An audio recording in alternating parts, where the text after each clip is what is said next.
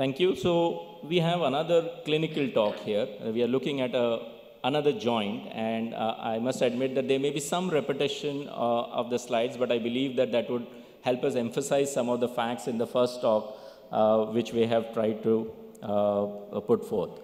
So sacroiliac joint, as we know, is a unique diarthrodial joint in the fact that it is relatively immobile, and it functions to transfer the weight from the axial skeleton to the lower limb.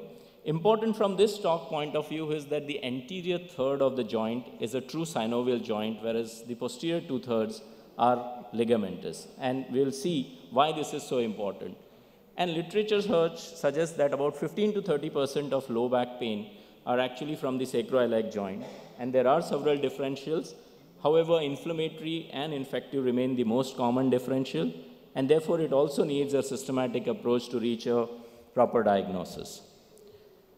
Sacroiliitis has gained a lot of importance because it is an hallmark for the diagnosis of spondyloarthritis, which we classify as peripheral and axial, and the axial is classified as non-radiographic and radiographic. The radiographic axial SPA is actually nothing but the ankylosing spondylitis that we all know of.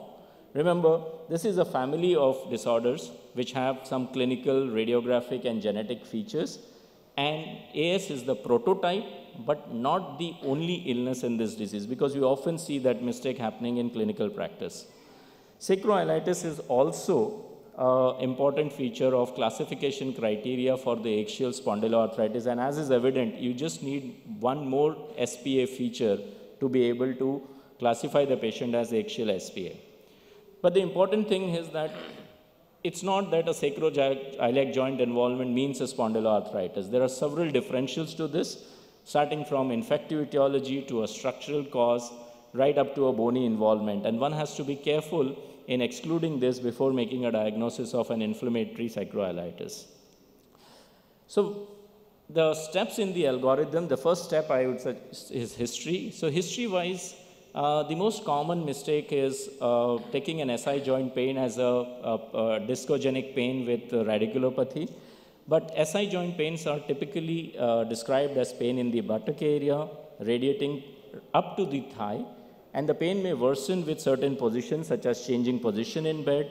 And the pain quality often lacks paresthesias, whereas we know that with radiculopathy, it can be unilateral, and it is often unilateral, and radiates up to the foot and has neurological complaints. After the history, one looks at ascertaining SI as the source of pain, and there are numerous stress tests to identify the SI joint involvement. And beyond this, a comprehensive examination has to be done to rule out the lumbar spine and hip pathology, because they can often be confusing in the history.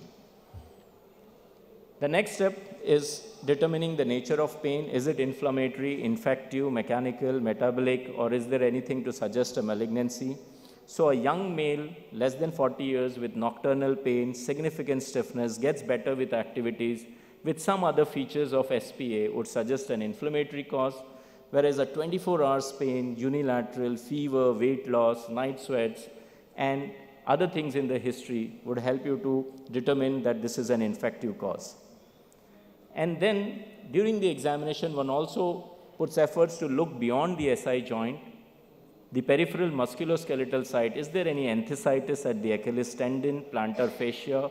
Is there any dactylitis, a synovitis? Or the clue can come from an area like the skin, which can show psoriasis, or an area like the eye, which can have evidence of iritis. So once we have crossed this clinical part, then one looks to establish the sacroiliitis on imaging. And the choice of modality actually depends on the duration of disease. So for a chronic duration, for a long symptom, one has to take X-rays or CT as the choice of modality. And X-rays, although difficult to interpret because the oblique anatomy of the SI joint, but it can show the features in grade 3 and grade 4 sacroiliitis. And CT, of course, can help you to see the erosions, the sclerosis in a much better fashion, and often also rule out other osseous etiology. In the acute setting, MRI remains the modality of choice, and it is able to pick up what we know as bone marrow edema, which is a marker of inflammation. But mind you, the marrow edema can be seen in many other situations, including a stress reaction, and therefore it has to be a significant marrow edema to be able to label it as a significant sacroiliitis. MRI scans have almost a 90% sensitivity in picking up sacroiliitis in patients with spondyloarthritis, and a bone scan can often lead to overinterpretation because of the physiological uptake, and therefore, even though in the past it was used for the acute setting, it is probably best avoided, or one has to discuss extensively with the nuclear scan specialist to come to a conclusion on that. On the imaging, whether the disease is unilateral or bilateral helps a lot. So unilateral disease is often infective, and particularly if you see soft tissue involvement, fluid collections, periarticular muscle edema, or a large bone erosion. And this could be in the acute setting, a bacterial one, or in a chronic setting, it could be tuberculosis, brucella, and then one can proceed with aspiration and culture. Whereas on the inflammatory side, it can be an anteroinferior aspect of the SI joints involved with no significant soft tissue. And if this is symmetrical, one is looking at ankylosing or inflammatory bowel disease. And if this is asymmetrical, we are talking about psoriatic arthritis or a particular reactive arthritis. On imaging, one has to be careful also of the potential mimics, like I have depicted here the osteitis condensans ali, which looks like sacroiliitis, but the joint space is normal, there are no erosions, and this is often seen in multiparous women due to stress at the sacroiliac joint.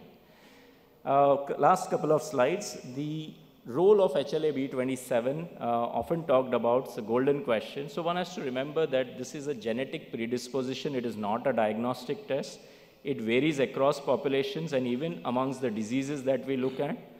HLA-B27 patient can have an alternative etiology. It's not necessary that he can't have a tuberculosis.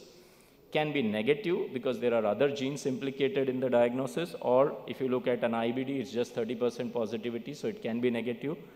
And therefore, it is most useful in the absence of an SI involvement on imaging, or when you're making a diagnosis of a peripheral spondyloarthropathy and there are significant SPA features.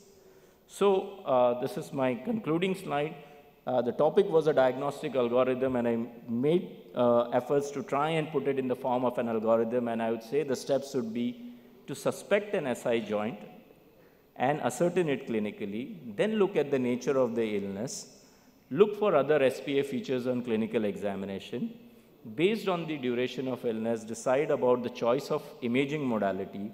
If it is unilateral, you're suspecting an infection. If bilateral, it is more favorable for an axial spondyloarthropathy.